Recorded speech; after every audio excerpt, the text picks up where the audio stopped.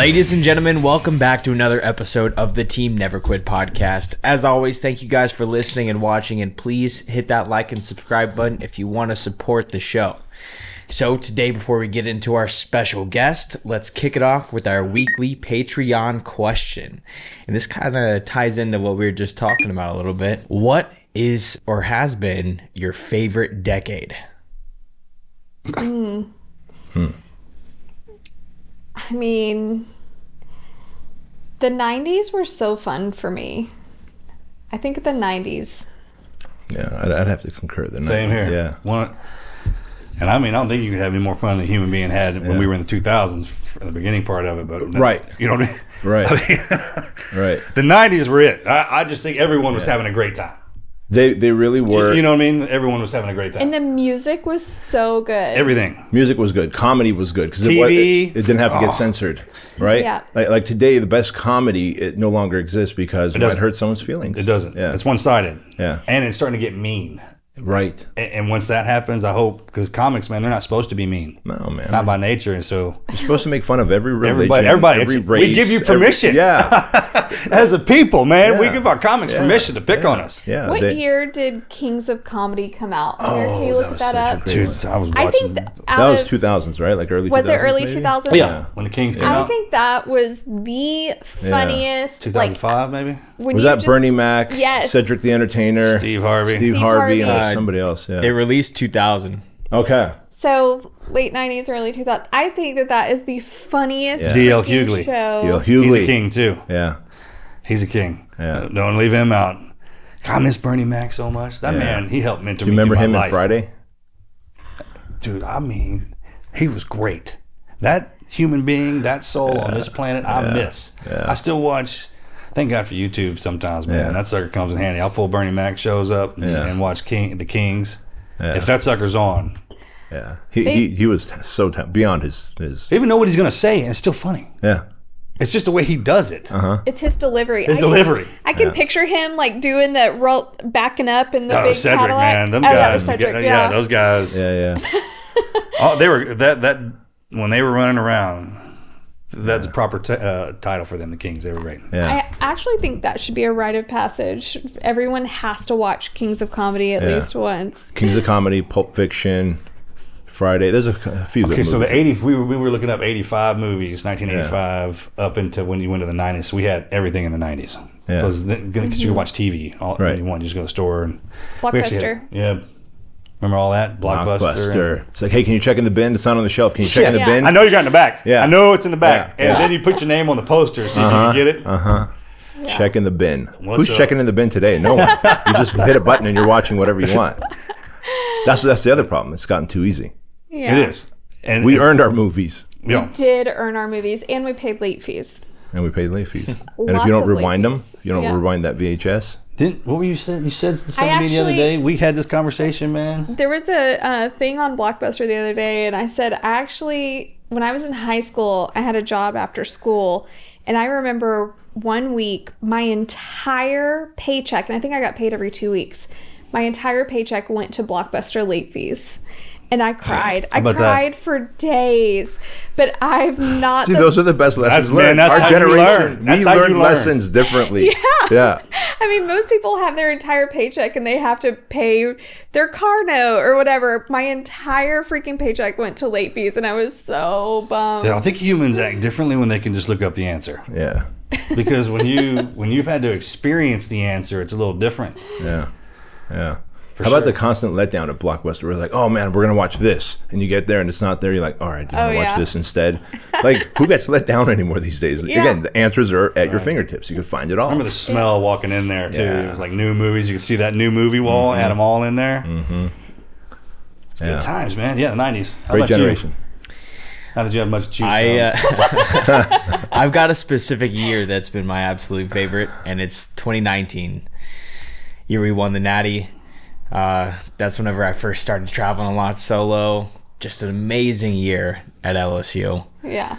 So College, yeah, well, it was the 90s. but Hunter had yeah. a really Your good college years should be your best. career. They shouldn't be your worst. They should be your best. For all of y'all out there in college, you go there for that. Yeah. So you went to LSU? Yes, sir. Yeah, good for you, man. Go Tigers. That's awesome. Bro, I'm married into a den full of tigers. I didn't know it. We met on a blind date. Okay. They're all from that area. Okay. I mean, Even my great grandparents went to LSU. Oh, really? Yeah. Oh, so we've got some Legacies. Oh yeah, legacy LSU. From my great grandparents to my grandparents, my parents, all my aunts and uncles and cousins and everybody.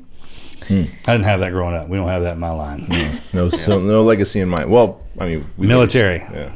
All right, let's get. That was good. That was a good question. Yeah. All right, man. Tell me, just before we start, say your name. How will you say it? Bedros Keuilian. Or you can call me Pedro Keuilian. like everybody else. Keuilian, right? Keuilian. Keuilian. Yeah. Like Coolio, Keuilian. The only other place I've heard that name, and tell me if I'm off on this. Have you ever seen The Usual Suspects? Yeah, of course. The police detective, David.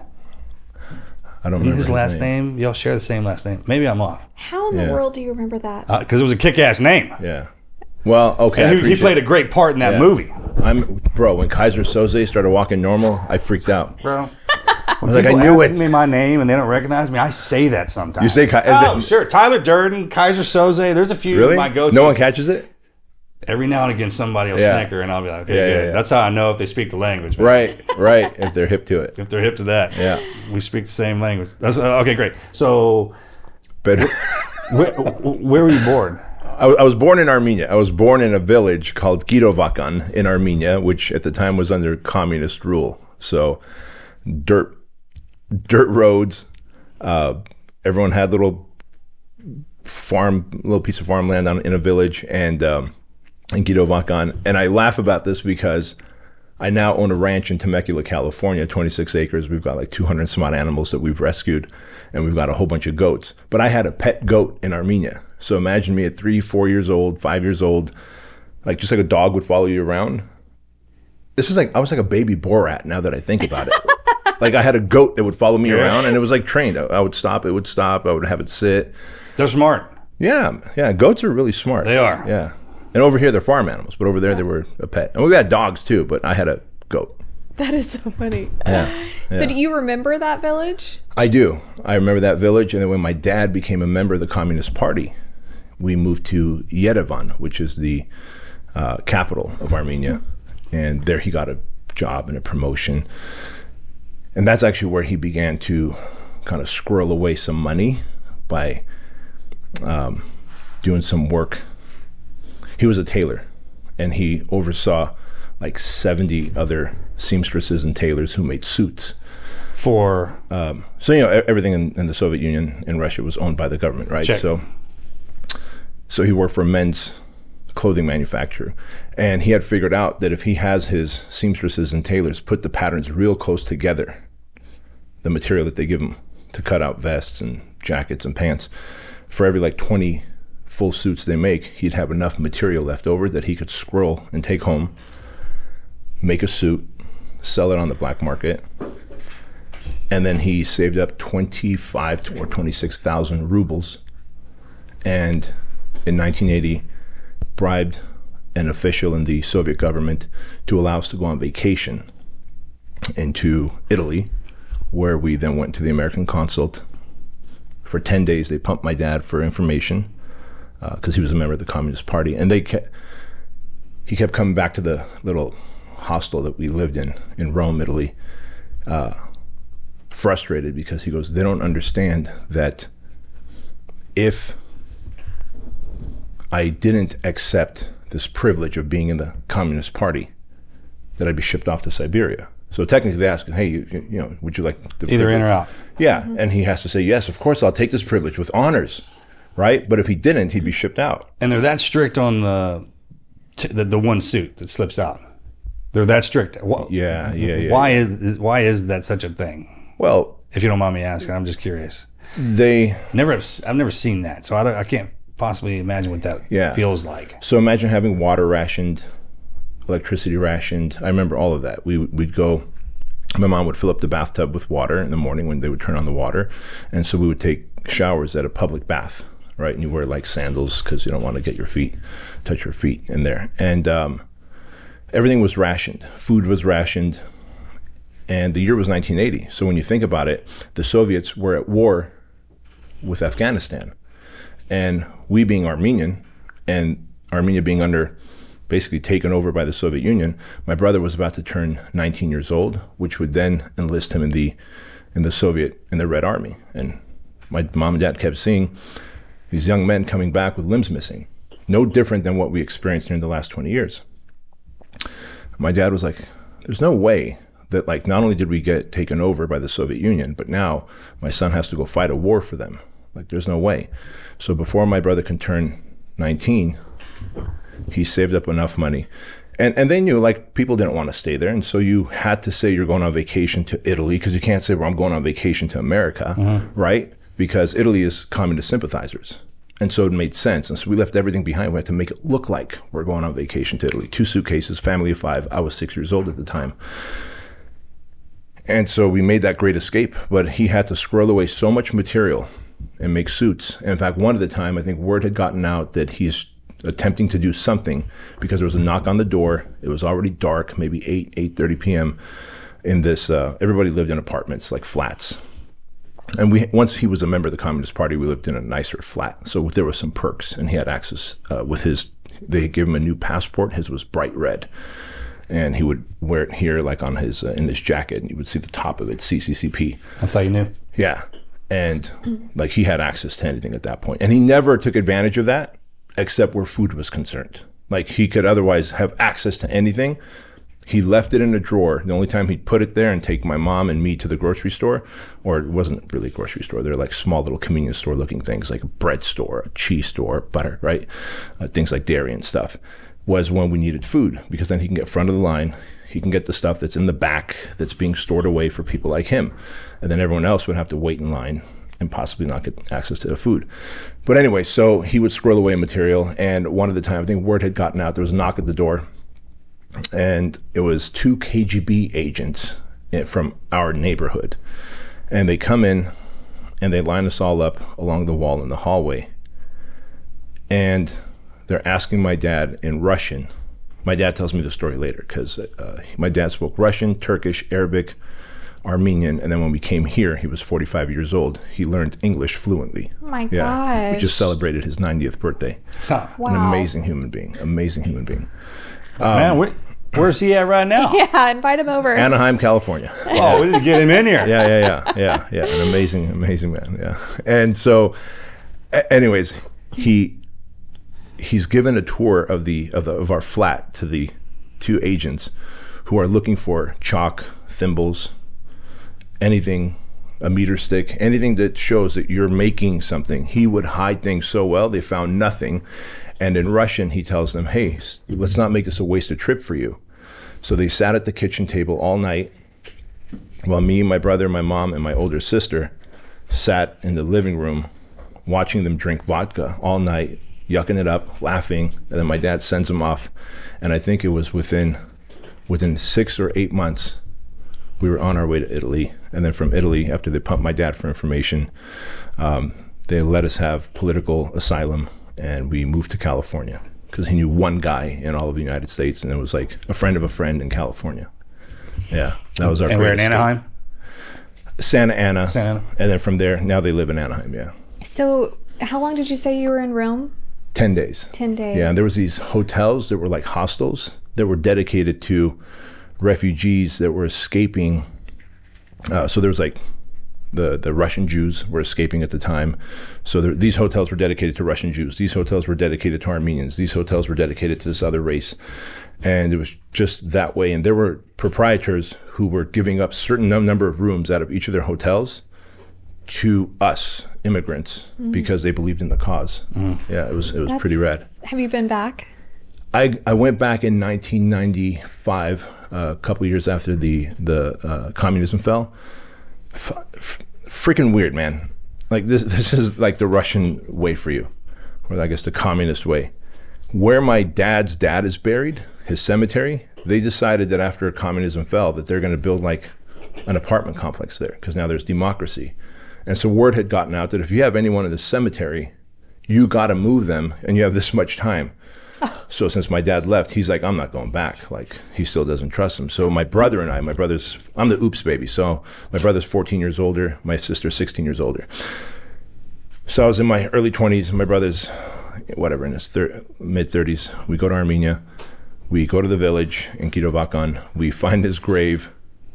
We have an excavator come and take everything, and we take it to the new cemetery, and we have like the priest guy do his thing and build a fence around it, take a picture, show it to my dad, and he just had peace of mind. But like, they were going to build apartments over this grave, like, just because it's land, and it's beautiful land. Yeah. Was there still people buried under there?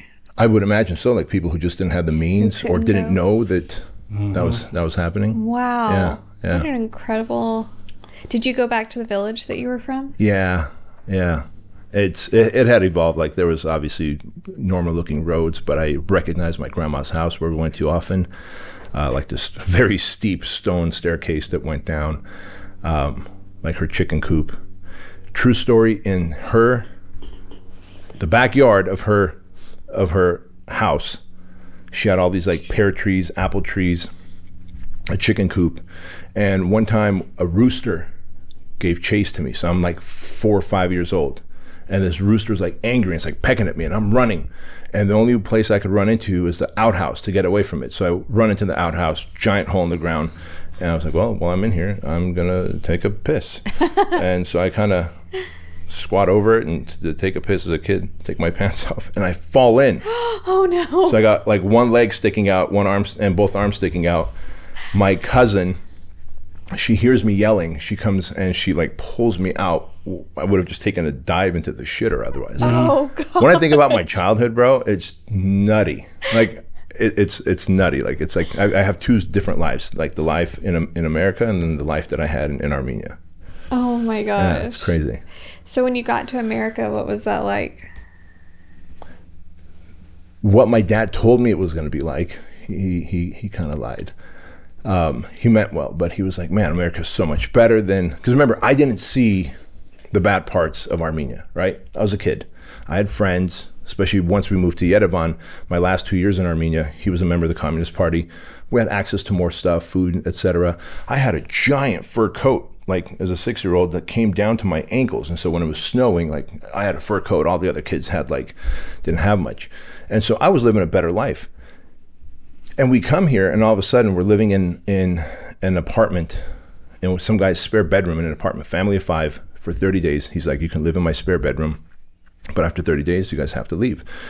So he helped us get set up on Section 8 housing, that gentleman, my dad's friend's friend. Section 8 housing, food stamps, Medi-Cal, and then helped my dad get a job, like 2 days in the United States. He had a paper route. By the end of the week, he was working at a pizzeria as a busboy and the paper route, and was pumping gas at a gas station. And my brother and sister, both older, each got a job. But we were in Section 8 housing, and now I've got the funny bowl haircut. I don't speak English, chunky little kid, clothes that my mom found not even a thrift store. I think they're like, here you go, here's what you guys can wear. Like, whoever they were, some government officials that helped us with the process of getting our Section 8 housing. And so I had a shirt. Do you remember the Munsters? Of course. Yeah. It was a tight green sweatshirt that was way too tight on me, and with Herman Munster, and it said Herman underneath. And so they put me in school. So we get here June 16, 1980. You know, that's your call sign now in this house, Herman. right? Bro, Well, it's got to be. I got a classified piece of paper on you right here, pal, and on the back of it's going to say Herman. And then when you get out of here and I get your phone number, that's what it's going to say. Okay, so they put me into elementary school, kindergarten in September. We get here in June, September. So don't know. 1980. 80. Yeah, so there was no ESL yet and any of that stuff. And they put me into a special ed class because they're like, he can't speak English, funny haircut, special ed. And yeah, so I always wear the Herman Munster shirt. So kids start calling me Herman, and I start answering to it. So actually, I will answer to Herman because I'm just conditioned to since a little puppy. Yeah. Yeah, and so then I went. Actually, it worked out well though for you. That's cool. That's cool. It did. Call sign. Yeah, it's not bad. Yeah, and so we moved around a lot, and each time we did, they put me in a different elementary school. So kids would ask me, "What's your name?" Herman. So then I just started to volunteer that Herman, right? But the teachers were like, "No, it's Bedros." I'm like, "Right." Right. So it was just so weird living in Section 8 housing, gangbangers. My first friend in America was black. His name is Dwayne. Y'all still buddies? No, man. I wish I don't remember his last name, but his mom would always invite me to their apartment to feed me because my parents both had jobs. His mom stayed home. His dad had a job. He had a little sister, and Dwayne. Dwayne, if you're out there, man, hey, y'all find this guy. Shade Tree Apartments. I remember that too. Like just such an awesome. I got human some being. detectives on the team, man. Man, I would love that. Down. I would love to connect with that. What town? By this point, we were in Anaheim. In Anaheim. Yeah. Shade Tree Apartments, 1980, Dwayne. Yeah. That's like some Karate Kid stuff, man. Yeah, yeah. And he taught me, he let me into their friend group. We were playing Snake in the Grass, right? Where like all the kids line up on their knees and then one of them tries to run through and they just tackle you. Again, our generation, like bloody nose, busted up arms. It's like, all right, we're all friends now, you know? Heaven help you if you're playing in the pool because the games we played would drown you. Yeah, yeah, right. That's how I learned to swim. Yeah, yeah. That's how you learn how to swim and swim well. Bro, exactly. This foreigner did not know how to swim until I got tackled into the deep side. That's right. And then you learn. You learn. Yeah, yeah. Because your friends will let you always drown. Mm-hmm. And then they'll put you back in like, hey, you did great. Yeah, yeah, I did. Because then your parents, they were like, hey, don't come home hurt because I'll hurt you worse. That we had that going for us too. I had a bicycle stolen. So about 6 months in, my dad had enough money, I think, for $8 or $9. He bought like this old rusty bike from a garage sale. Bicycle got stolen from me by some neighborhood thugs. I knew who had it. And he's like, go get it. Otherwise, I'm going to give you a worse beating than they gave you when they stole your bike. I was like, shoot. So you're not wrong on that. That's just how it was. Yeah. And so I went to go get my bike. And I was like, listen, I got to get this bike and I'll fight every single one of you. Because I'd rather do that than take a beating from my dad. Because he used his keys to hit me with. Yeah. He's a gentleman now. Oh my But gosh. imagine like you come to a new country, you're broke, you don't understand the language, you're angry at the world.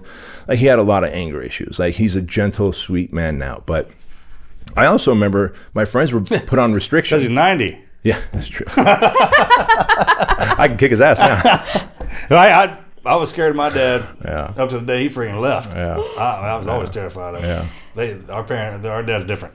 Yeah. That had to be terrifying for your dad, though, as the man of the house. Yeah. I mean, Family of five, bringing them to a foreign country where he has to learn the language.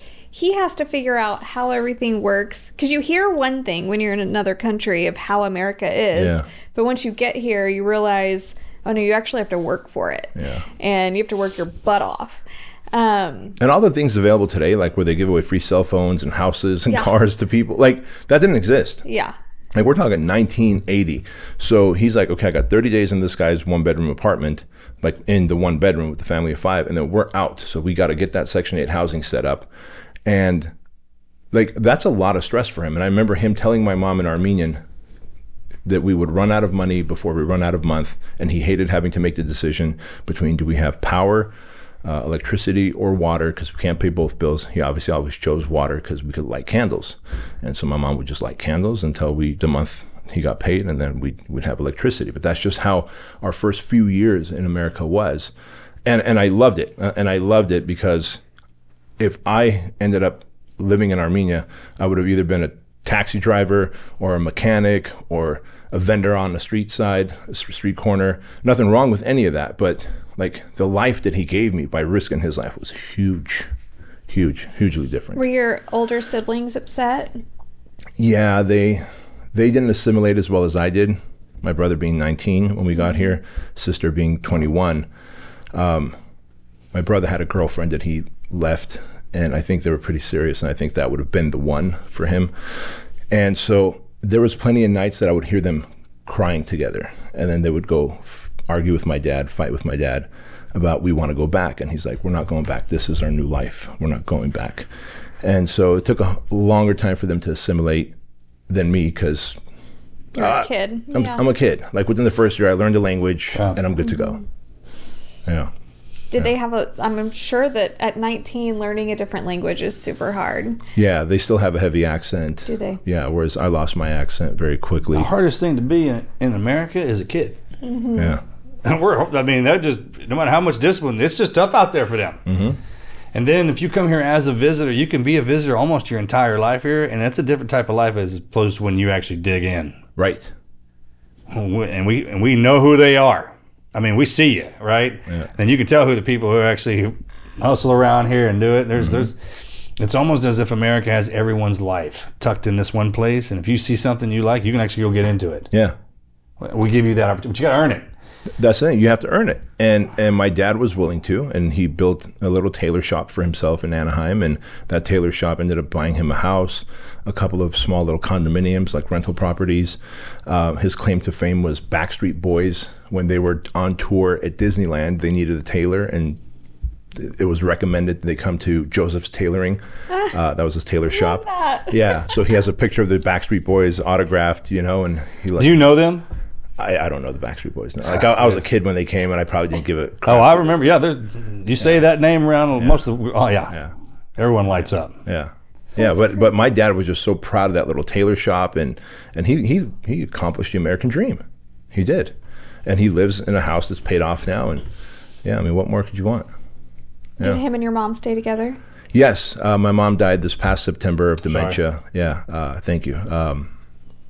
She died this past That's September. a tough disease. It was a horrible disease, bro. To have your mom not know your name, not know your kids' names, look at you and go, "Who are you?" in Armenian. And yeah, so this Mother's Day, a couple of days ago, I went to her grave. Sorry. Yeah, it was tough. Your mama's boy. I am too. Yeah. Yeah, I am too. And she wasn't the most loving, but in her harsh communist way, she was.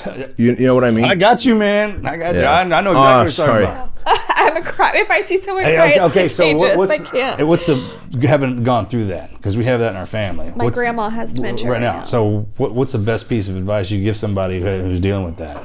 Lots of pictures, and then when they are there, like their memory will kick in, like record as much of it as you can, for your own good, for yourself. I was there till the final moment she died. I was holding her hand and just rubbing her forehead in her bed, and I made sure that she had an Armenian hospice caretaker, and I fucking regret they brought in a hospital bed. The only thing I regret is there was that bar they put up. Yeah. And I was leaning over. And bro, for 7 hours I was holding her hand and rubbing her head and just spoon feeding her water. I wasn't smart enough to lower that fucking bar. She's not gonna roll off anywhere. I've got her. I could have had more contact with her, and I didn't until days later it hit me. Like that's I have that regret, and I have the regret of not seeing her enough because I was growing my companies and they just didn't understand what I was doing and whatever. And lots of pictures, lots of videos, and when they're there, they're lucid. Enjoy that time. Yeah, and don't take anything personal when they yell at you and tell you stole their money. It she happens. would just yell and scream. Oh, man. yeah. She would just yell and scream. I'm like, Mom, I didn't steal your money. Dad didn't steal your money. What'd you say your dad did? She would blame my dad. Yeah, blame him. Yeah. My grandma's going through that right now. She's in the early stages, so thank God she still remembers who we are. Yeah. But she's in this phase where she loses everything and she thinks someone stole it. Yeah. So it's, and she wants to know how much money is in her bank account. And Right. our family has taken over her bank account and pays all of her bills. So she doesn't understand. She's fine and she's taken care of. But she panics about it. She wants to go to the bank, Yeah. face to face with the teller.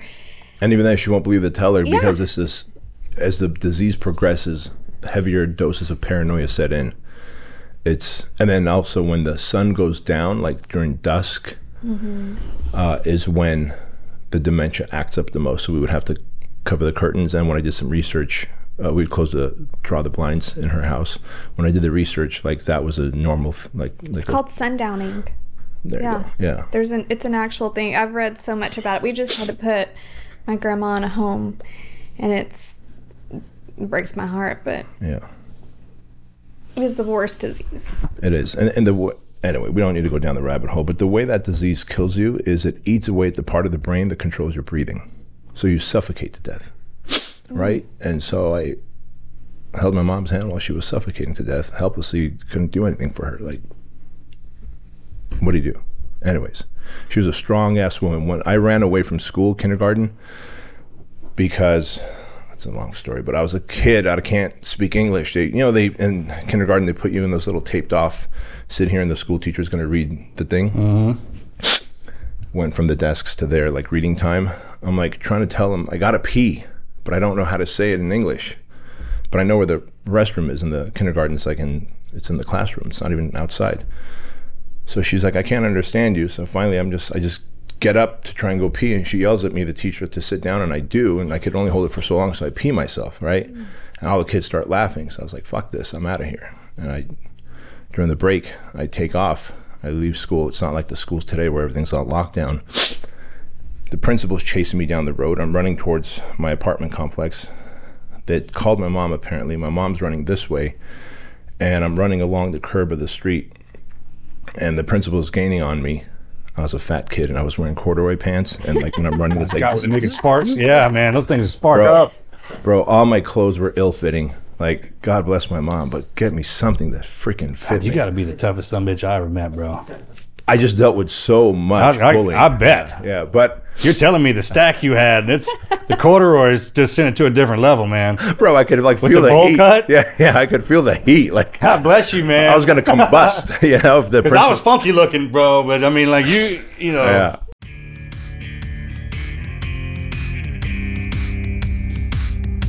Even the most dedicated gym goers struggle with consistency.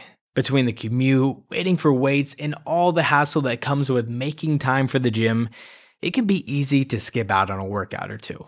That's why I am so pumped about my tonal. My unit's still on the way, but every time I watch one of these videos, I get more and more hyped. I'm already in the living room, scouted out the exact spot I wanted in, just itching to knock out a set. With Tonal, you can train the way that you want, right at home. It's the world's smartest strength training system, all powered by AI, so that it learns with every single rep, delivering workouts personalized just for you. No more crowded gyms, just effective, tailored training whenever you're ready. And here's the real kicker. Right now, Tonal is offering our listeners $200 off your Tonal purchase with promo code TNQ. That's tonal.com with promo code TNQ for $200 off your purchase. Right now, tonal.com with promo code TNQ for $200 off.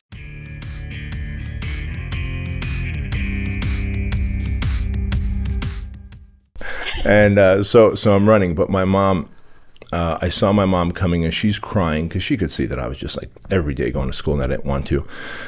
As the principal was gaining on me, I stopped. I saw a broken beer bottle. I grabbed a piece of broken glass, and I wanted to cut my arm. I knew that if I cut my arm in the right place, I didn't know where, that I would bleed to death. I just wanted to die, right? And so I would bleed to death, and my mom's screaming at the principal in Armenian, and he understood because it's a mother's shriek. And he understood, and he stopped right in his tracks. She's crying. She came to me, put the glass down, picked me up. And within a week, there was a English and Armenian speaking tutor there helping me out. I think they were like, hey, this little fucker's going to try and kill himself. Let's not make a scene. Let's just get him what he needs. And so from Glendale, California, the capital of Armenia, other than Armenia, is Glendale, California. They brought in some tutor twice a week to help me out. And she was a blessing. She helped me out so much. That's a good story. Man, Oh, God, man, the waterworks. What are you guys doing? Know. I remember her crying. We overlooked that whole tutor. The ones that come in and help us on the interim. Yeah. Oh, yeah. But even to have your mom's fierceness of like, make it happen, help him, even though you say she wasn't an emotional or comforting person, she had that motherly instinct that she needed to protect her son and get him help. Yeah. Yeah. She probably saved my life that day, because soon after that, I hated school so much that I'd rather be dead. Mm-hmm. I'd rather be dead. How long did it take you to pick that up when you get better? How long what? How long did you progress? When it started getting better?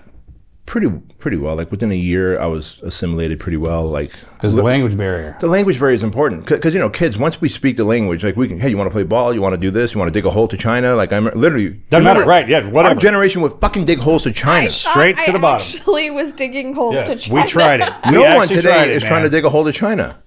Yeah. And Come you around know, on the other side. Yeah, I remember a little kid named Robbie. He and I would like behind the backstop, the baseball backstop. We would try and like dig a hole to China, and then we cover it up with twigs so like no one fills it in. All you millennials, keep that in the back of your head when you're messing with us. that is so true. real, Put you in a hole so deep, man. You end up in China. China. I Yeah. remember that. I remember wanting to dig a hole to China, and I remember being terrified of quicksand.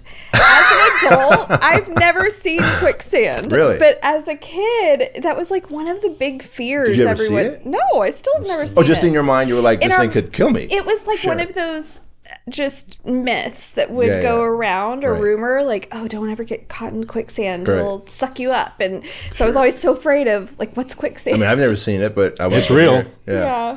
You've probably seen it, I'm sure. You don't want to get. It's real. Don't mess Yeah. with it. What's it made? And now I'm curious. Like what? I mean, I don't know if you're a quick Sand that moves quickly.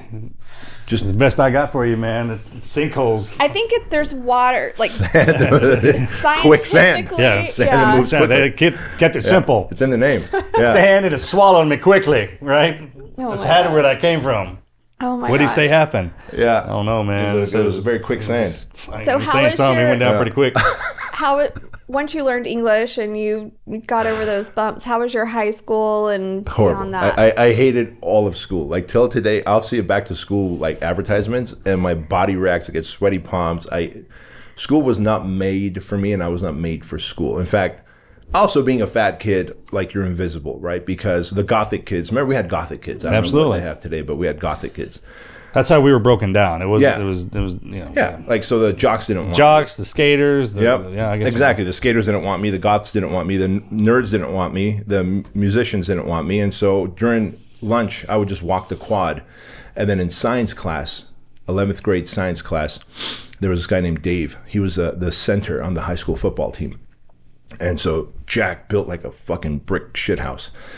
And like we would talk and banter the whole time, but soon as we were out of class, he didn't know me. I was invisible, right? Like Isn't that crazy we do that at that I'd age? walk by his jock friends and like trying to make eye contact with Dave. Like he didn't see me, but in science class we were buds. So I'm like, dude, how do I get jacked like you? Like, how do I get in shape? Because the following year was senior year, and I knew I wanted to go to the prom, and I had the hots for this girl named Nakaya. And since I'm invisible, no one sees me and knows that I exist. I needed Nakaya to know I exist, so I figured get jacked. And so Dave took me to the school gym, and then I worked out there once with him, intimidating as ever, man. Like I didn't know, like the First time bars. in the gym is always terrible. Yeah. Imagine like I'm 17 years old, Yeah. wobbly bar and everything, right? And these guys are like, have The shirts. worst is when people are in shape in there. Yeah. That's why most people won't go in. You're right. You're right. Which is when you're supposed to go. That's in. when you're supposed to go in. Like we want to see you in there. We get that. That's how you get that help. But in high school, it works different. Like, why are you in here? You know, I mean, Which is funny because now that I realize, I don't know about high school because maybe they were all like young studs, but gyms today, most people in shape in gyms have a story of like, hey, I was either a small pipsqueak Yeah. or a fat kid. And they're the most kindest people. Like they'll help you adjust the weight. you get a therapist. They're Yeah. like therapists in Yeah. there, man. They're right. That's Yeah. where they hide. They Yeah. hide. Those are You're the right. ones you want. Yet people are so intimidated by going into the gym. Like that's the place to go. So anyways, he was kind enough to take me in the school gym. So all summer long, I worked out at Bally's Total Fitness, got a gym membership, worked out at Bally's Total Fitness, and ate the best that I could. He said, eat a lot of tuna fish. And so I had a lot of tuna fish. And he said, don't eat a lot of sugar and bread. And so I didn't. I came back like 30 pounds lighter senior year. And How long did it take you to do that? all summer long. How much were you weighing when you went in? Dude, I was like 220 pounds. So we're talking about like gelatinous fat or just fat, Yeah, everything? I had titties. Oh, okay. I had All right, titties. roger that. I had like Yeah. over my muffin top. Yeah. Like Okay, everything. so I was just that's soft. pretty good to drop the. Yeah, I get it, soft. Yeah, but you know, I mean, if I tell the kids who are overweight, man, if they could tell them the one thing is like, hey, look, you can drop that quick. yeah. Just get your butt in there. Especially as a young man. As a young man. your testosterone's up there. You just got to eat right and work out, It's like you're sitting on a fuel you don't know about. bro. I was Dude, I was the opposite. I was skinny. okay. I was a hard gainer. But I was in there with the fat kids. Yeah, and you being tall, like you took probably a while. Dude, I looked like a stork that swallowed a turtle and it got stuck halfway through my hips. Like I grew like a Frankenstein. It was weird. But yeah. I was that kid too, you know. The fat kid was talking about like I need to lose weight. I'm like, dude, who cares, bro? I was like, give it to me. I'm trying to gain it. Right. There's always the opposite. Always. So when you got in there, like I looked like the number 10 standing next to the dude I was with. Right, he was real big, I was real small. But we stayed in there, man. Yeah, man. But you know, in those 3 months of summer, I lost about 34 pounds. I say about, but it's exactly 34 pounds because I would weigh myself religiously at that gym. And then I came in, I wouldn't say jacked, but I was leaner, like had some shape to me now. I never had the confidence to ask Nakia to the prom, so I never made it to the prom, and Nakia, I'm sure, went with some stud. And but that changed my life, man. So I was like, all right, I'm going to be a personal trainer when I leave school, because I was going to try college. I went to junior college for 34 days, Fullerton Junior College, or 35 days, just over a month. I knew that wasn't for me, so I went and got certified as a personal trainer, and I was like, this is what I'm going to do. Like, not because I want to change people's bodies, but I saw the psychological impact it had on me. Talk about that. Yeah. Yeah. Because most people leave that part, and I try to say, hey, man, there's something that comes with this, with this package. There's a new kind of mindset that actually comes in there. It works together, sometimes and independently. Yeah. How long were you working out before you start feeling that? Well, or when someone acknowledged it? So, you know, I started school late, right? So I graduated, I was almost 19 when I graduated high school. I graduated high school and then turned 19. My birthday's in July. By 20 years old, so I had worked out 2 years by that point. I had put on a good, you know, maybe 10, 12 pounds of muscle. But by 21, I discovered something called Sestanon. Yeah. Sestanon 250. It's size maker. Size maker. Testosterone from Mexico that has 4 different blends of testosterone. And I was like, I just inject that into my leg and my butt. Okay, I could do that. And that's where like I started getting bigger and stronger and took on powerlifting and really like did a deep dive, read Bill Phillips's book, World Anabolic Review. Like you name the book on steroids and muscle building and eating, I was reading it, doing it, and like that became my religion, like all into my like almost late 20s. So when you say that name, that stuff Bill was Phillips, yeah, or Sestanon. Yeah, both of that, yeah. both them. Yeah. You pick up talking about some strength. Yeah. Bro, and I was just driving to Mexico at the time. Like, it's not like today with cartels and shit. Hey. You just drive into Mexico, go into a pharmacia, and you go, Sestanon. And But things were different when we were kids. Yeah, and they just give you bags of it.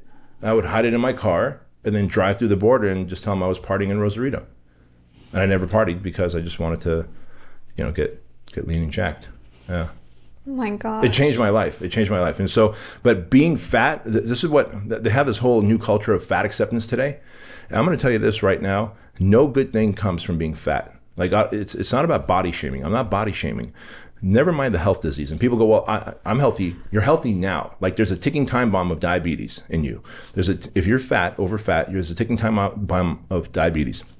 Ticking time bomb of hypertension, which means like a blood vessel can burst and there goes a stroke. Ticking time bomb of heart disease. Like you're just one more piece of plaque away from your heart going, boom, I can't pump. Ticking time bomb of cancer. Cancer rates are higher when you're over fat. All these reasons, never mind self-esteem, confidence, depression, anxiety levels, right? Never mind all those things. And finally, let's go on the psychological level, and I've got no degree in psychology, so please take this for a grain of salt. I believe that you can only love the people around you to the capacity that you can love yourself. And if I'm fat, that is the highest level of self-hate. If I'm fat and out of shape, that is the highest level of self-hate. That means I don't love myself. That means I can't love you to the capacity that I should. If you're my spouse, if you're my kid, if you're my friend, you're my business partner. And I know that because when I transformed, I had a higher level of self-worth, self-esteem, confidence. My character changed, my habits changed, my standards increased. All those things happened because you fall in love with yourself. You're like, I did something that was not an immediate thing. It takes delayed gratification. It takes constantly eating clean, because, you know, what do they say? Abs are made in the kitchen, right? It takes focus, discipline, consistency.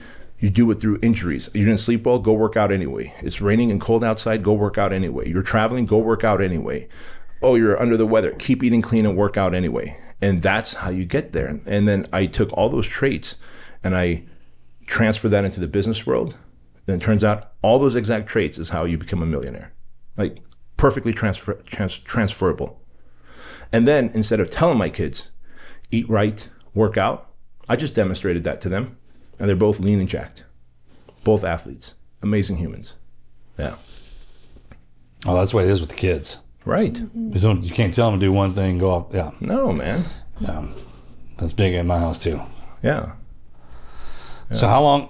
What did you end up opening gyms, or what was your business? I started off as a starving personal trainer, working at a big box gym, LA Fitness. But I met a mentor, and there's a value to mentors. And I remember reading your book, and there was a gentleman that took you and your brother and some other young men through Correct. some training, right? That's right. And I've done that my whole life. Yeah. I'm a big proponent of that. mentors are just Of having a mentor. like built-in guidance, and they've been there, done that. They've got experience. And so it turns out when you're a personal trainer and you're broke, all of your clients are rich because they could afford a personal trainer. Yeah, they're paying the gym. They're not paying me. The gym was paying me $12 an hour, right? And this is in my early 20s. But one of my personal training clients, his name is Jim Franco. I just saw him a few days ago. He's 81 years old now. He's been one of my mentors for 20 some odd years. He asked me one morning, he goes, "Hey, why are you so tired on a Monday morning?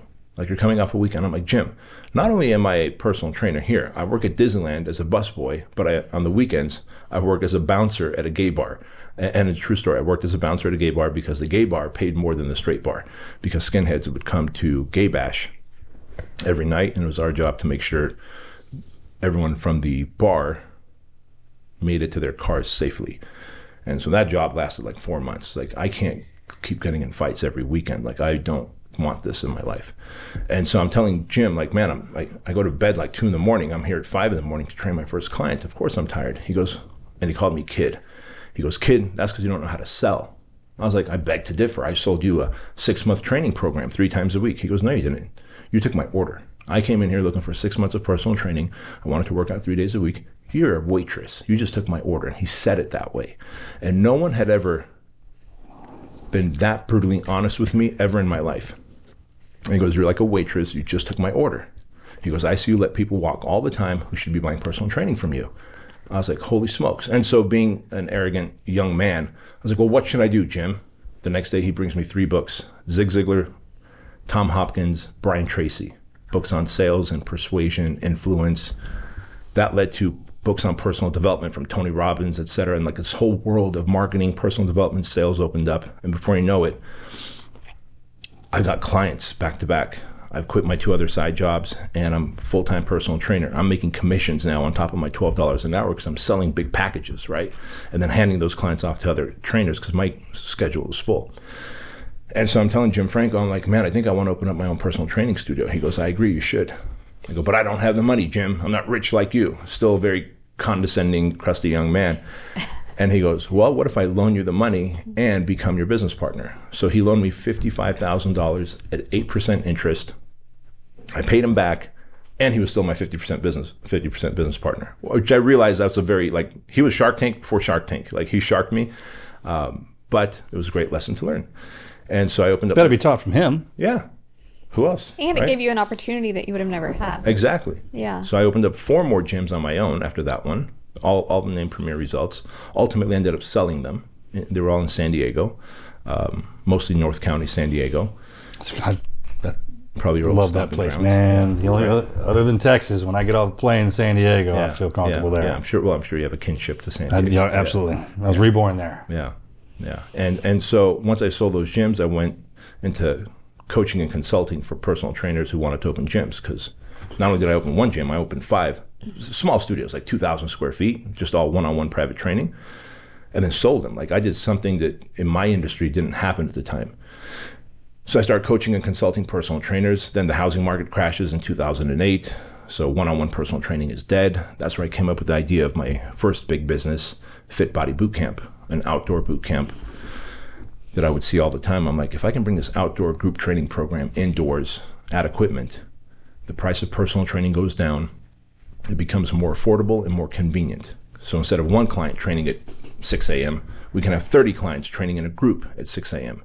And instead of charging that one client $800 a month for 4 days a week, we're charging that one client $199 a month for 5 days a week, right? One-on-many instead of one-on-one. And that became what is now Fit Body Boot Camp, our international fitness franchise. We have hundreds of gyms across the US and Canada, and we're about to franchise throughout Europe and Australia. But that was the Jim Franco. So my physical transformation going from fat to fit is how I got into fitness. Jim Franco, my first mentor, was the man who believed in me and showed me through hard, tough love. Talk about rite of passage. You know the book, Robert Kiyosaki's book, Rich Dad, Poor Dad? Jim Franco was my rich dad, now that I look back on it. And that was the rite of passage into me literally becoming a man and becoming a man as a provider, like more serious. Like I could go and earn and create and build and not just be a knucklehead meathead, you know? It takes another man walking in to teach you that. Yeah, yeah. He had confidence. When you're a kid and you're growing up, a lot of times those men are around you already, but they want to see if you're going to put some work in. Because they're not just going to hand that gift that they have off to something that can't. First of all, you can't hold it. If you don't have any discipline, I give you the world, and you won't be able to keep it. Yeah, exactly. And then, I mean, you get your discipline from your dad, you get your manners from your mom. You're not really supposed to like your father. It says that in the good book. You're loved and beloved by your mama. And then if a kid shows up, I give you any from I'm asking you, like boil down your success to one thing. What is that? Is it discipline? What are we talking about? Discipline and singularity of focus. Like I know how to lock in. Turns out my OCD, the reason I wasn't good at school, we later found out that I have OCD. Well, I would hear a bird chirping outside, and I'm like, oh, I wonder what kind of bird it is. What branch does it sit on? Let me see if I can find it. And looking out the window. By the time I turn back to the marker board or chalkboard, so remember we had chalkboards. We also had chalkboards, bro. Yeah. Remember the teacher's hands? White? Yeah. And one kid would have to get up and erase it, and their nails would go on it, and it's like, yeah. I had a math teacher, Miss Leland. I hope she's good. She could work a chalkboard. You know, some of those teachers could work. Every letter looked like it was precise, and there was depth in that chalk line. Think how many times they wrote each letter, each number. Yeah. Oh my gosh. Yeah, but that was huge for me, man. Singularity of focus and discipline. Those two things were massive. And the singularity of focus is I'll lock on to something stupid sometimes, and so I gotta like, hey, get your attention here. But I would lock on the bird, forget what's going on the chalkboard, and had like 1.4 GPA. Thank God for the Anaheim Union High School District.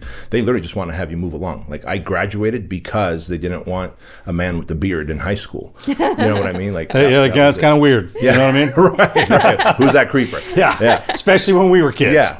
But that same singularity of focus that I can lock onto something and stay locked on. Today they call it to have impulse control, right? Like I don't impulsively do things. So is that what you say to a kid who has OCD? Just control your power? Mm-hmm. It's a superpower. Yeah, control it doesn't pay off in school. It will pay off in life.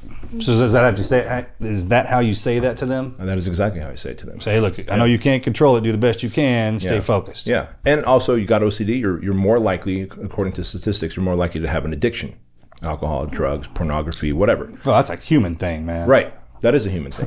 But I'll take anyone who's got an addictive personality. If I can change your addiction to something good, as my therapist said, good old Kevin Downing in Brea, California. He goes, look, you're an addict and you got OCD. If you can just lock on to something, I'm like business? He goes, yep. He goes, start as many businesses as you want. Because if you don't, you're going to lock on to something bad and find yourself in the gutter. I'm like, you are correct. It's like your targeting system is always on. That's a good way to put it. Like a Terminator. And once it gets an app, especially after you feed it, yes, and then it just gets insatiable. So that's a great piece of advice I never heard put like that. Yeah. He's like, hey man, you got an appetite for something, and it's going to eat. Yeah. So you make sure you feed it something good. Yeah. And that's where we come in as parents. Yeah. With the younger ones, I'm kind of shifted my focus on what we had to go through in our lives and all the wars and everything in between. Like we haven't been paying attention and behind us. Yeah, exactly. So I think we've kind of finally slowed down. We were beat up. Yeah. I mean, look at it, man. We've been through a lot. Yeah. Our generation. A lot. A freaking lot, man. A lot. So it's almost one of those where it's waning out and we're turning back around and get back to these kids. Because you've been trained. Yeah. I mean, look what you've been through.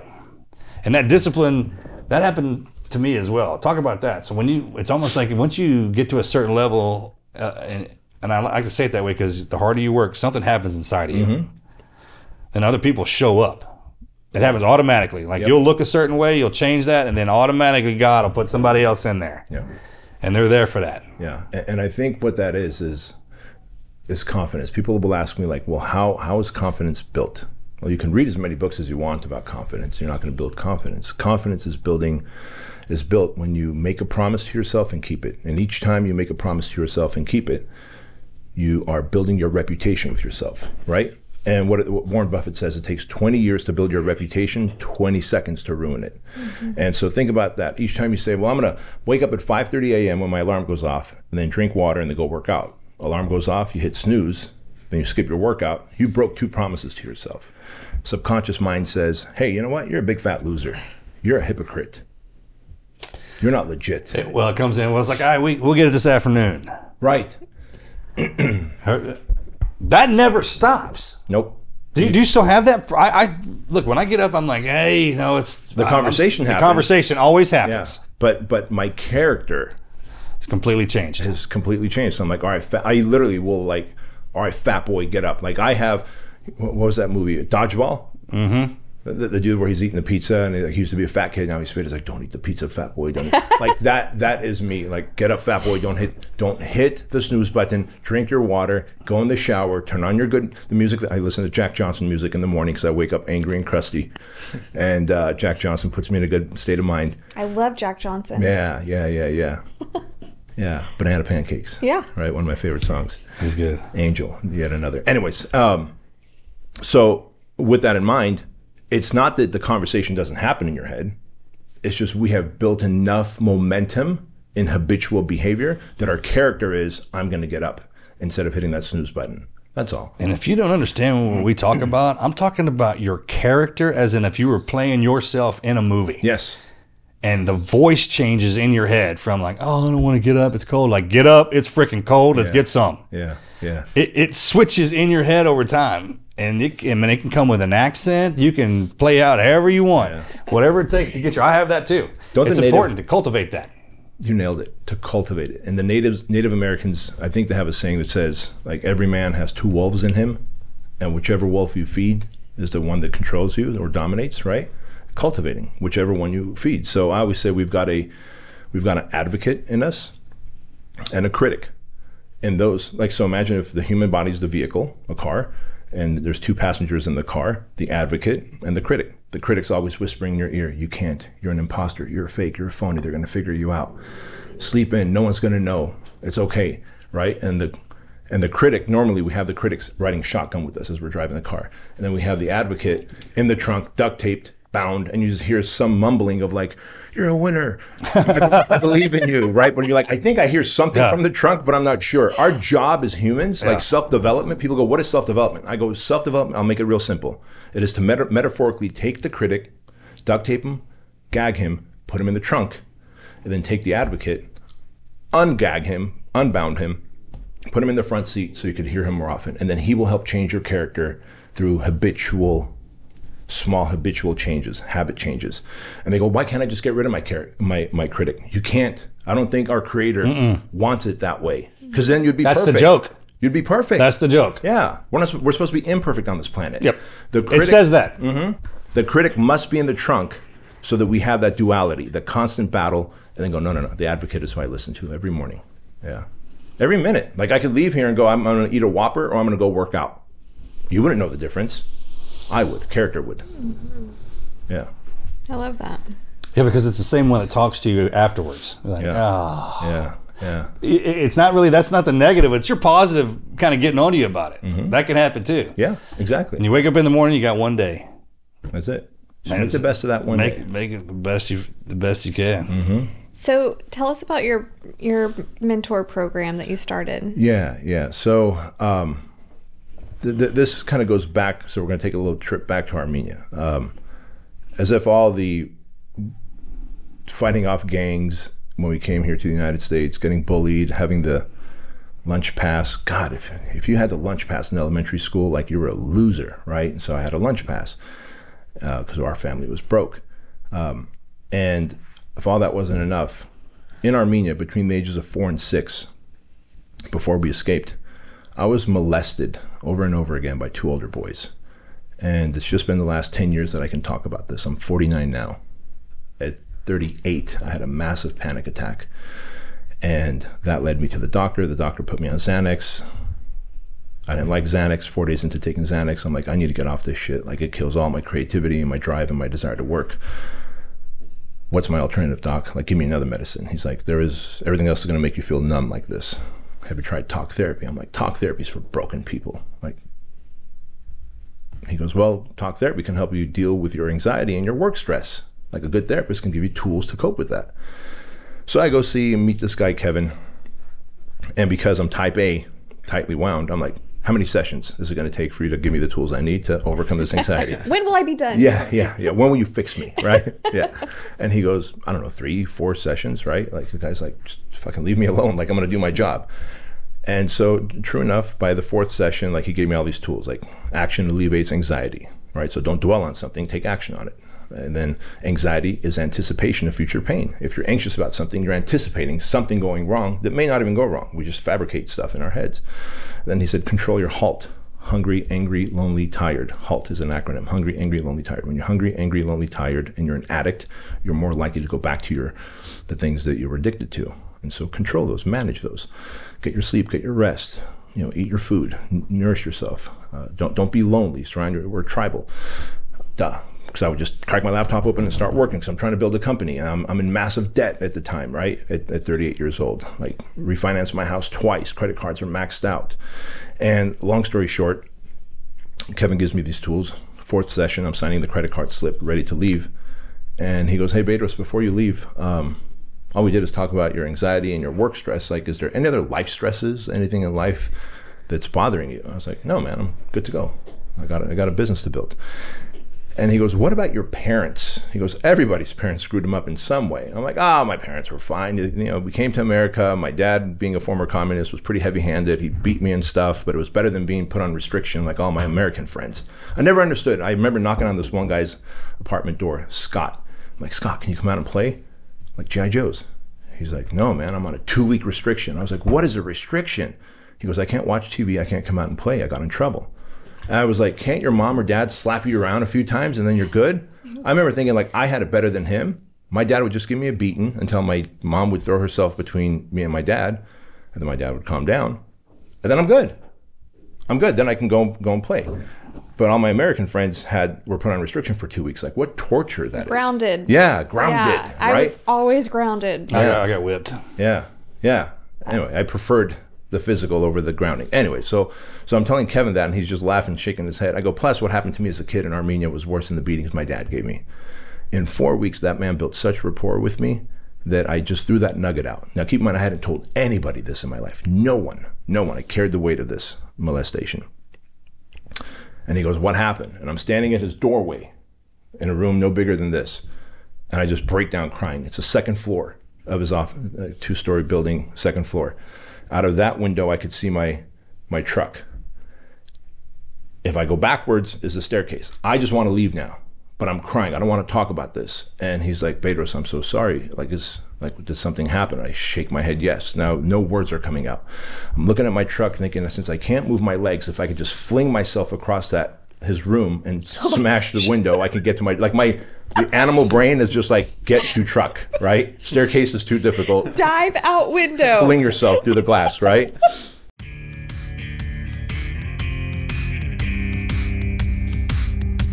Buying a home these days, it can be pretty overwhelming, right? But Navy Federal Credit Union is here to help with their new home buying center. From start to finish, they've got you covered. You can get verified pre-approval, showing sellers that you're actually serious. And with Reality Plus, you're connected to an agent who's with you every single step of the way. Lock in your interest rate for up to 60 days with their lock and shop. And if rates drop after you buy, the no refi rate drop option lets you lower your rate without having to refinance. So if the housing market has you stressed out, like it does a lot of people, check out Navy Federal's Home Buying Center for solutions every step of the way.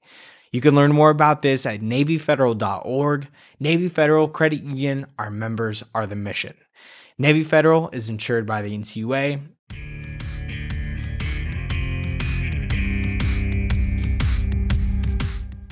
And he goes, did something happen? Like, like were you abused? And I nod my head, yes.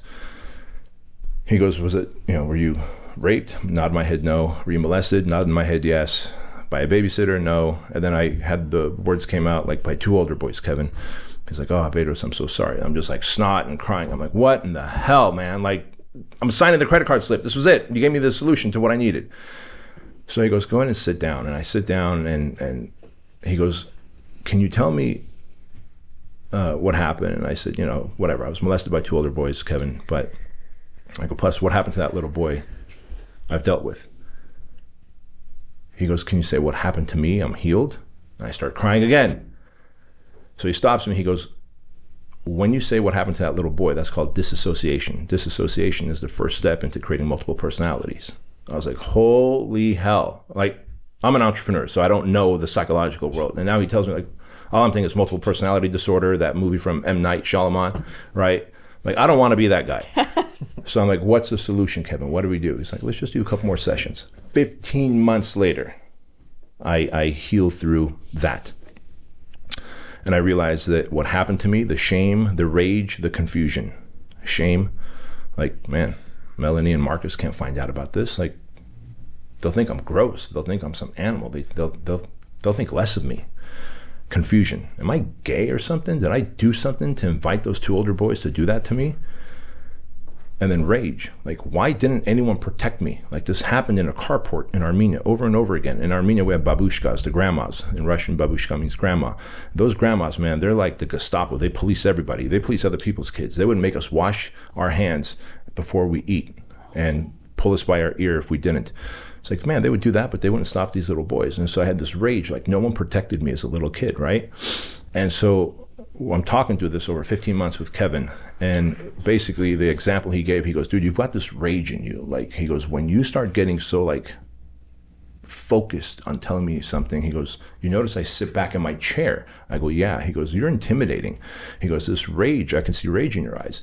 He goes, it's like a beach ball that you're always holding at waist level underwater. But sooner or later, you're going to get tired and that beach ball is going to pop up, and that's your rage. I'm like, that shows up in my life. And I just lose my cool, right? He goes, we're going to work through that. So for those 15 months we did, and what he called a mountain on my timeline of life is just a speed bump on the timeline of my life. I did nothing to invite those boys to do that.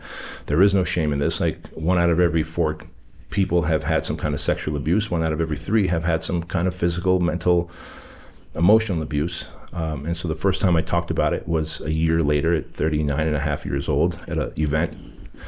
But I realized, like, I looked up to those boys as a rite of passage. Like, I was 4 or 5 years old. They were 12, 13 years old.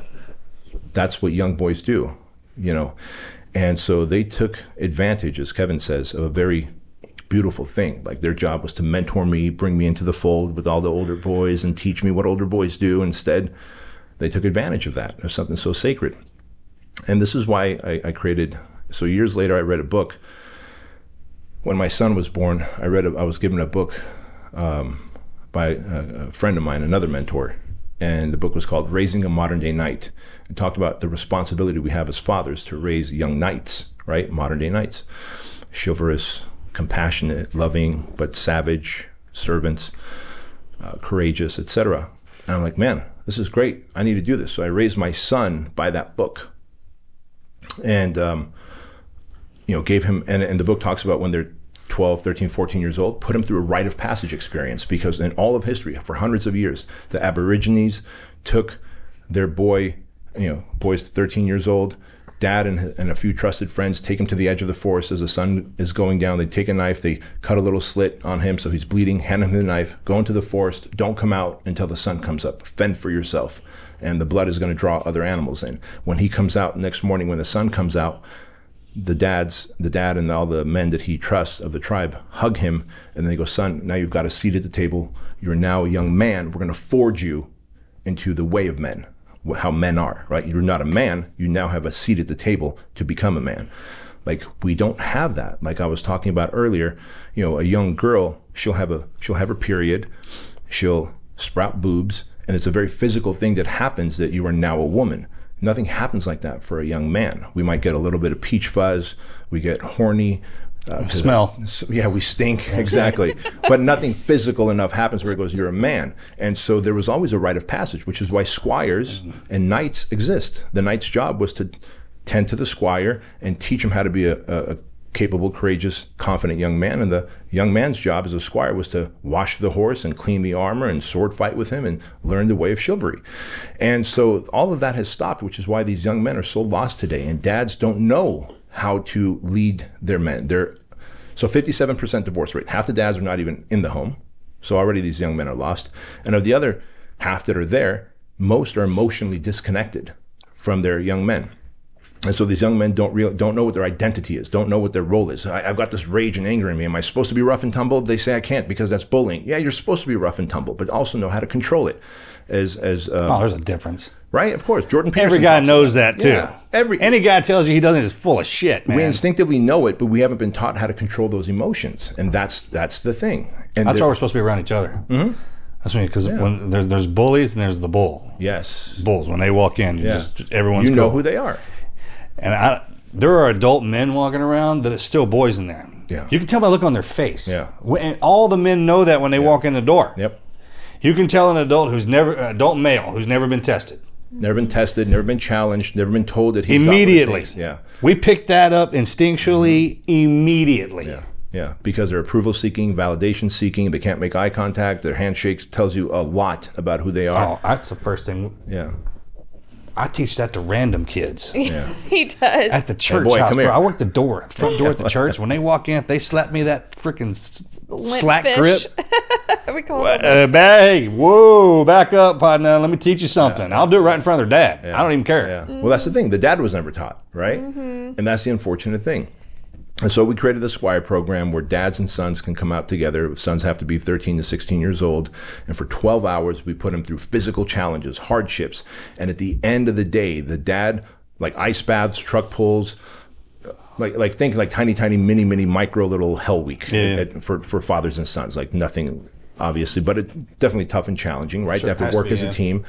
And at the end of the day, at hour number 11 of the 12 hours, the boys are blindfolded by the dads. There's like bear traps, bundled up razor wire, 2x4s with rusty nails sticking up, because the book, Raising a Modern Day Knight, talked about taking your son through an obstacle course, just using your voice. And he has to, if he trusts his dad's voice enough, all right, son, take 2 steps forward. Okay, now 90 degrees to the left. Okay, big step. You're stepping over some rusty nails. Okay, boom, you did it, son, right?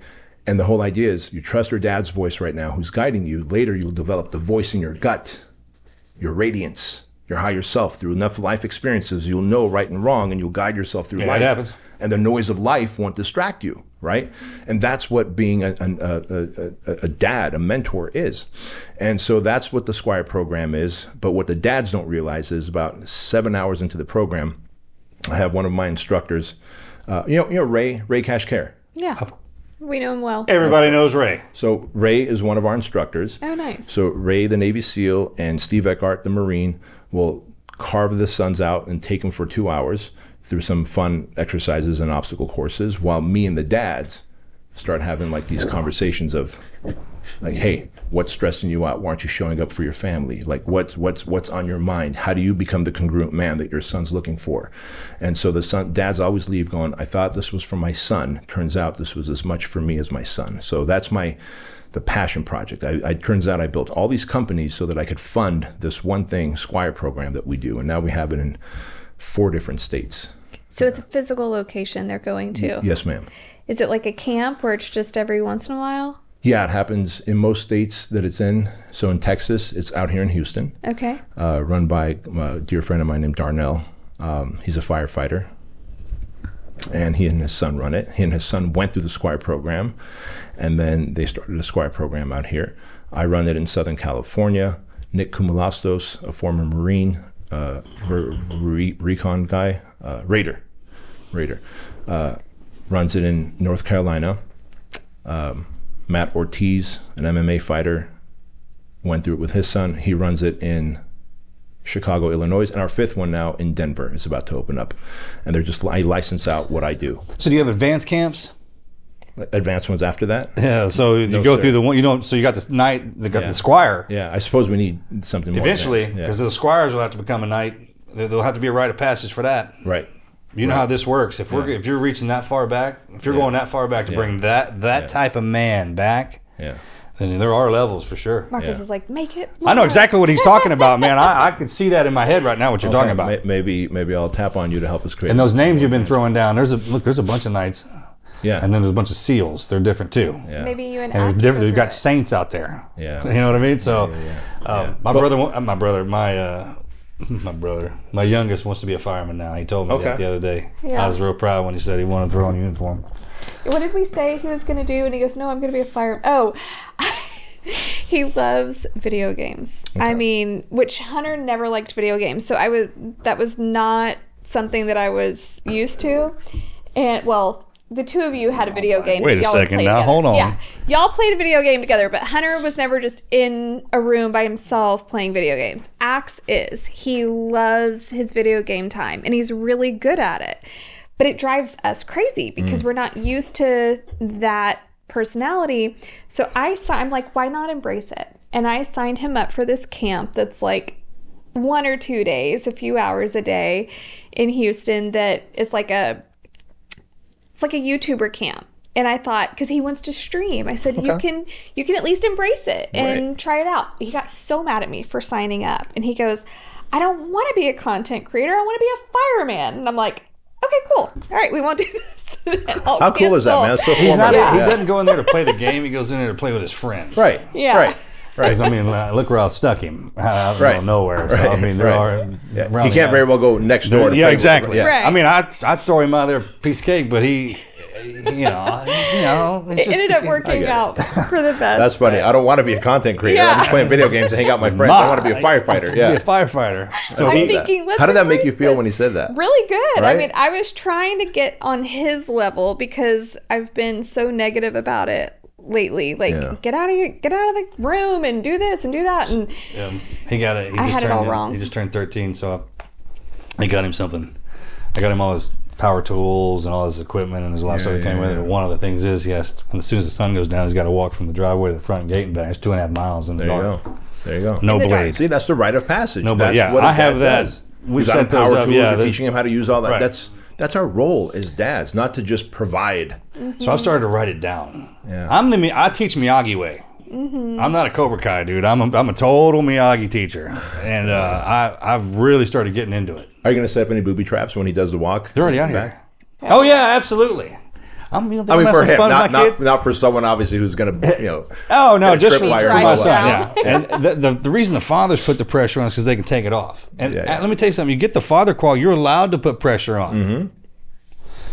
You're supposed to. That's a right that That's we've how gained as anything fathers. molded into anything we want here in this country has to have some pressure on it. Yeah.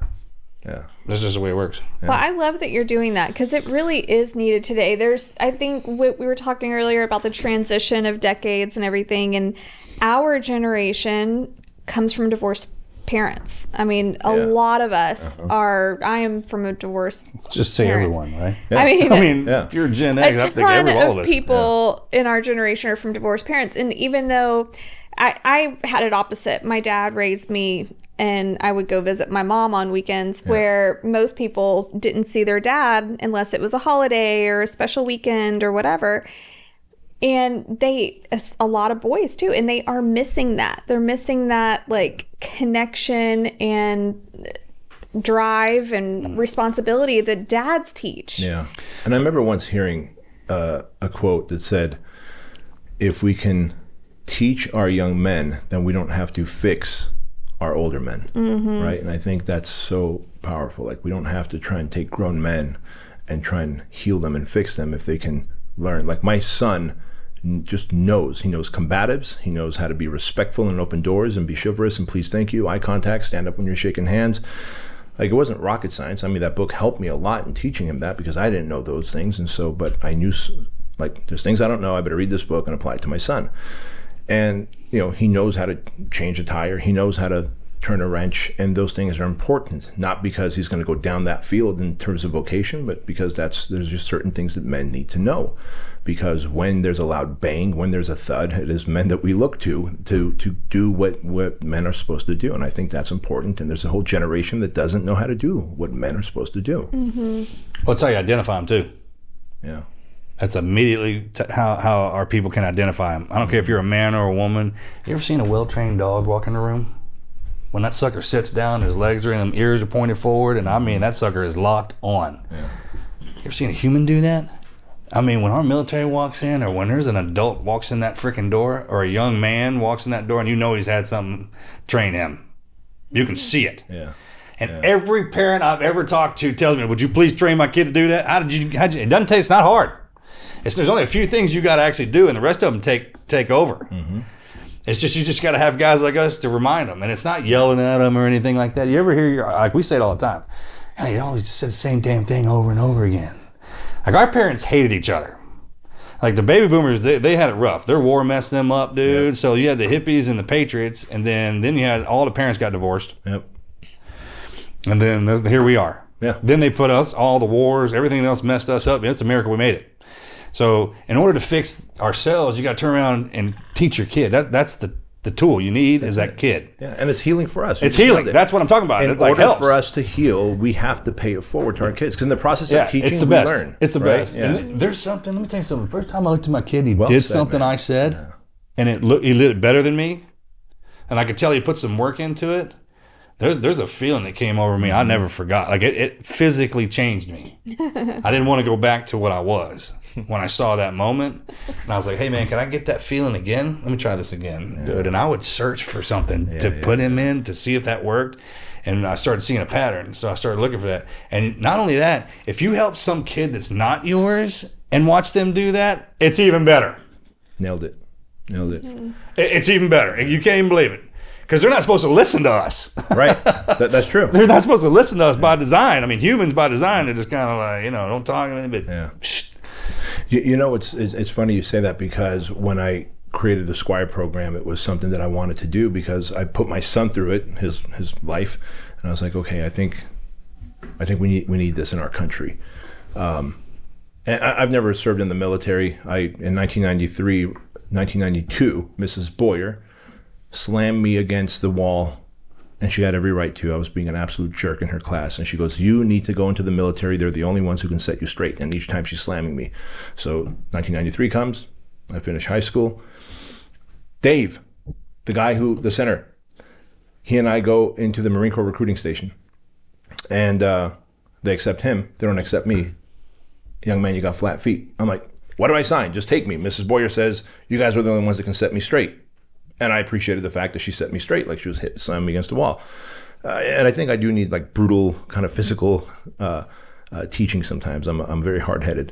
And so I appreciated that. And they're like, sorry, man, we're not taking you, right? Okay, fair enough. So that's when I decided to find another path in life, personal training. But like to me, I also realized as I'm creating the Squire program that I'm doing this for fathers and sons, but then these moms started to send me messages on social media like, the father's out of his life.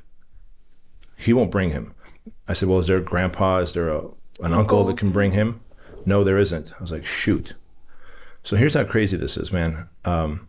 Throughout my career as an entrepreneur, when dudes come out of, especially like special operations, a lot of you guys head towards entrepreneurship because you guys most of you cannot go and just find a regular job. Like you're just meant to do like the higher level stuff in the civilian world, and you do. And so through friends of friends, like, hey, Bedros, this SEAL is looking for some skills on entrepreneurship. Will you work with him? Sure, I'll teach him. So one SEAL tells another, before you know it, tells the Marine recon guy or Raider guy, then the Army Ranger guy, and then before you know it, like all these like special operations guys I'm helping them in their businesses. And then when these moms are reaching out to me, I'm like, you know what? There's no dad, there's no uncle, there's no grandpa. I got you. Hey, Sean Rogers, listen, will you do this for me? Yeah, man, of course. And so they step in as surrogate dads. Right? Yeah. Which Very is so cool. awesome. We got service dogs and service dads. Service dads, bro. Like you're getting assigned when you get out, because I'm trying to keep my guys from killing themselves. Yeah. So I was coming at them from your swim buddy perspective. Like the minute you check out of there, you got to check on somebody every Sunday. You got to get out, not necessarily eyes. Well, we can do that now with those our phones, man. You can get eyes on anybody. Yep. But like if you're wanting to be a service dad, That's so cool. Yeah. So how can people sign up for this or find where it is? And best place to go is squireprogram.com, or just look up Squire Program on the old Instagrams and YouTube, and they'll find it. Yeah. That's awesome. Yeah. Is it expensive? It's $1,900 for the experience for fathers and sons. We kit them out with the backpack and all the cool stuff in it. Right, it comes. Okay, check it out. And it's a one-day event? Yeah, it's a one-day event. Okay. Yeah, it's a really awesome experience. And what's cool is we coach the dads. We give them like a handbook, like, hey, Dad, by the way, here's 36 other things you need to now teach your son as you guys leave here. So now the dad's stuck in research mode. They've got homework. Healing himself. Yeah. He has to learn to then download to the son. God, you need to get a place where there's like in the forest. That's what I was just thinking. When you turn this age, get in the car or the bus, whatever, and drive to this place. Yep. It'll be a sign that says "Start here," and then you That'd just be walk them through it. That's poetic. You know what I mean? It doesn't cost anything. You just got to show your ass up. That's it. It shouldn't cost anything. Like, I bet if enough of us get together, because our buddy's got money now. Yeah. That was the one. I think that might be the one cool thing we got out of our life was that we got that. Yeah. Yeah. You know what I mean? So like when we go turn back around, I think a lot of the pros, basketball players, football players, they just need to go back to the hometown and be some coaches.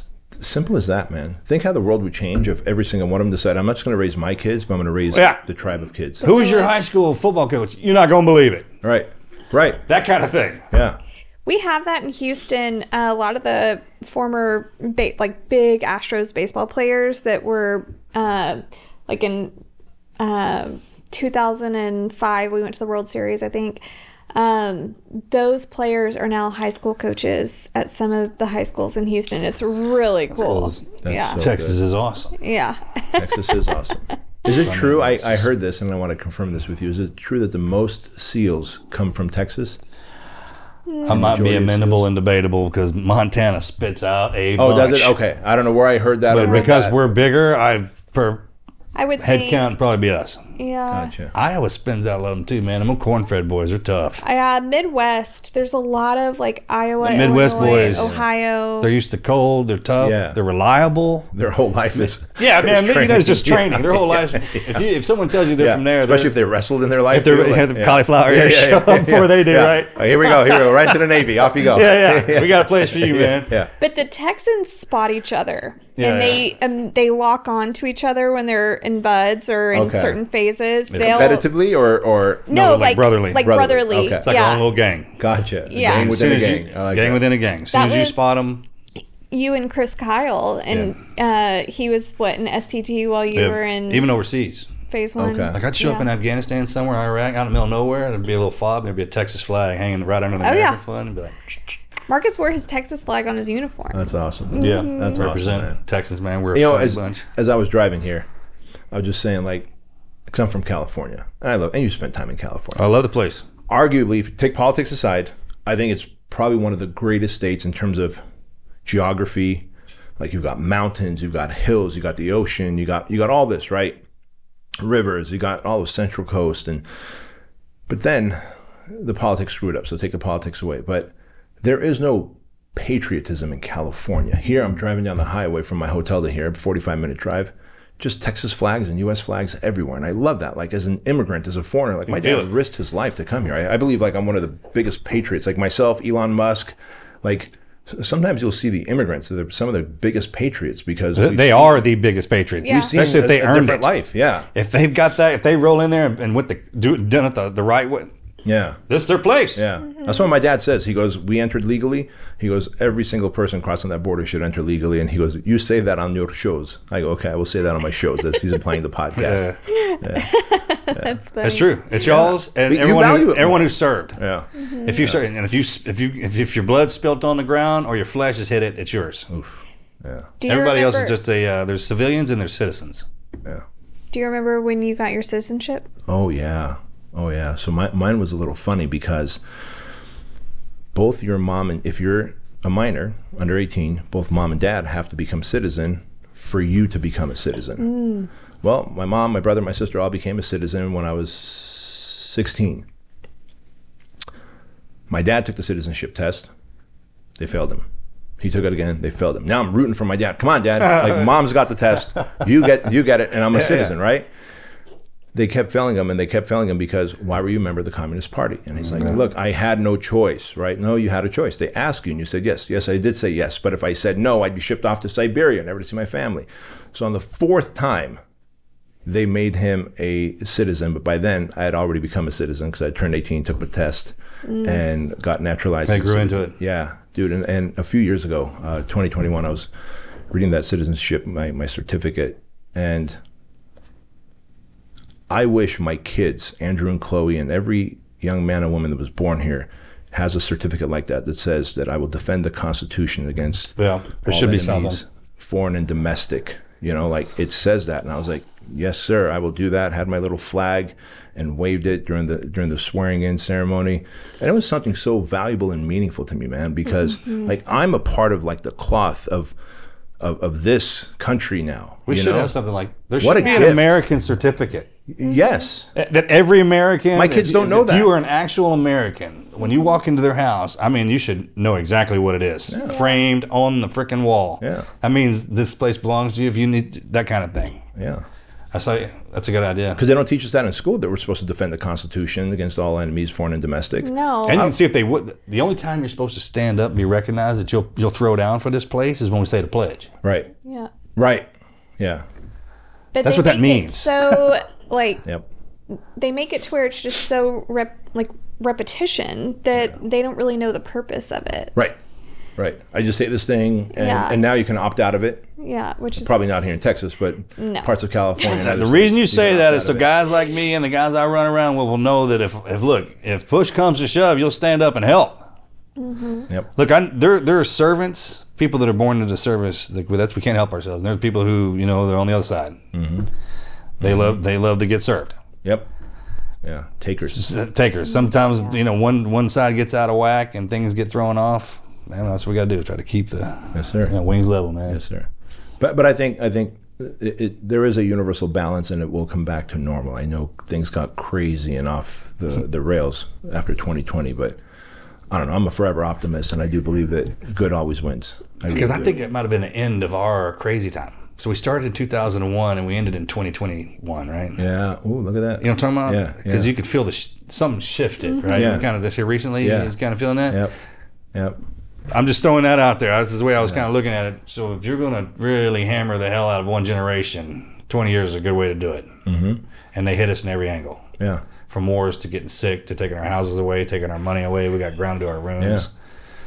Because that's the most formidable generation. We are the most formidable generation. All you got to do is be nice now. Yeah. Like, I never noticed it until I started looking around. I was like, who the hell is causing all these problems? Like, it might have been my generation. We didn't have a choice, though. Right.